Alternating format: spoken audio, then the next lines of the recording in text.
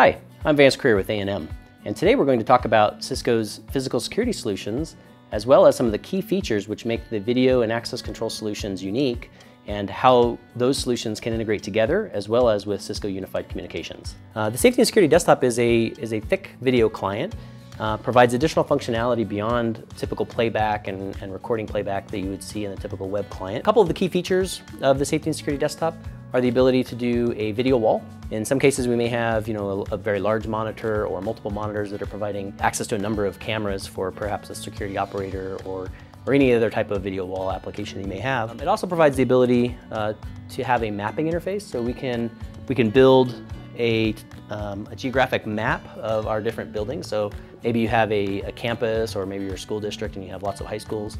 You can integrate this solution such that you have visibility into all of the schools from a mapping perspective. In this case, we're going to show ourselves, which is, we have currently video enabled at 2 locations.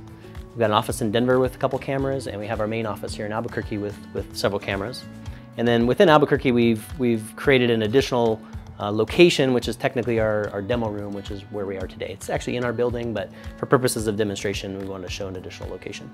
So as I were to drill down, I can simply drill in to each of the clouds of cameras, if you will, and it will drill in and show the additional locations. In this case, I have 17 cameras up here at our main office, 4 cameras at our demo office, if you will, and I can simply click on any of these locations and drill in on those floor plans.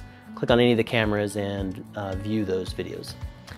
May zoom back out, drill into our main office as an example, and you can see a floor plan layout of all of the cameras, as well as what directions those cameras are pointing. So the green arrows indicating kind of what those coverage areas look like. So you can drill in very quickly. It allows you to be able to follow an individual as they traverse through the area, or perhaps you have a lot of cameras, such as most of our school district customers. And from a naming convention perspective, makes it sometimes hard to be able to identify exactly which camera is covering what area.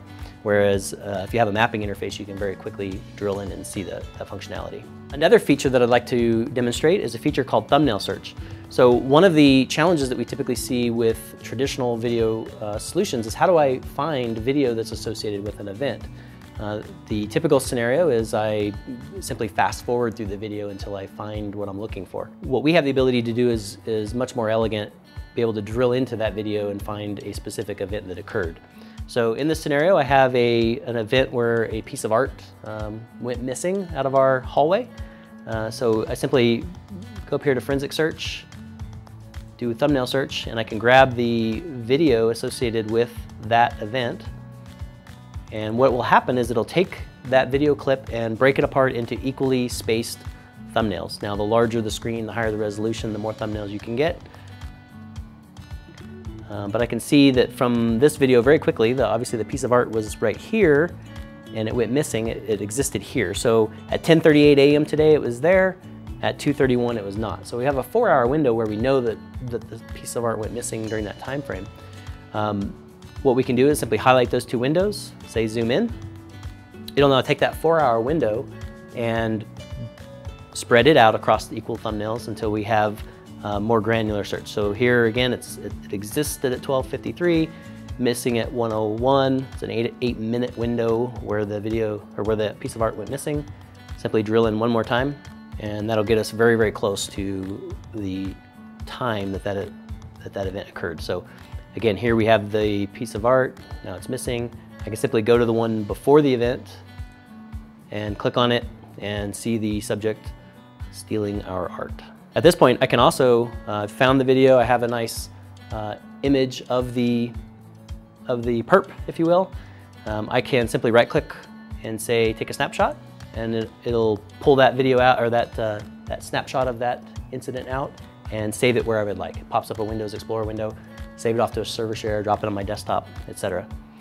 Likewise, I can take a video clip, so I can very quickly create a clip from that event. We know that right now this is 12:55:58. I can tighten up the window a little bit. We'll set our end time at like 12:56. Right click and say create an MP4 file. And I can call this clip whatever I like. I'm going to take a 41-second clip, and it will in the background process that video clip. And then I can simply download the video once it's completed.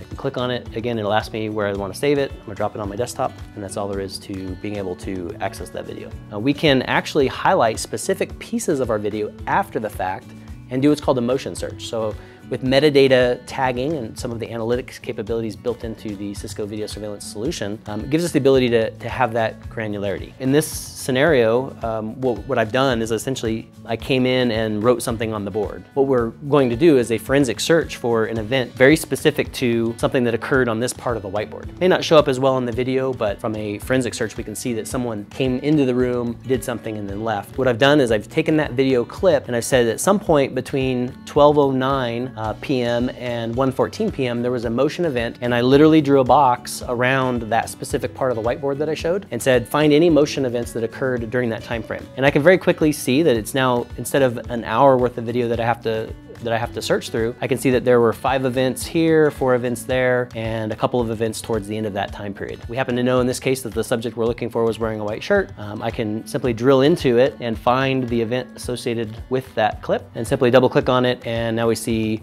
the subject drawing something on the board. One additional demo that I'd like to show is the ability to integrate the Cisco physical access control solution with the surveillance solution. One of the common reasons to do this is to have event correlation between the two systems, so that a event perhaps that occurs at a door, let's say a door grant access event or a door forced open event or anything like that, we can very quickly find the event in the access control system, simply right click and say show me the video for a camera that is covering that door. In this scenario, we have obviously our production building here. We also have a couple demo doors. So I can right click on a demo door as an example, go to view recent events, and obviously we have lots of different events here. We'll go to this last grant access event, which happens to be me. Right click on it and we see that we have one camera that is covering that door, if you will. I can simply go to view event video, and it'll essentially pull that video from the surveillance solution. It starts 10 seconds before the event and essentially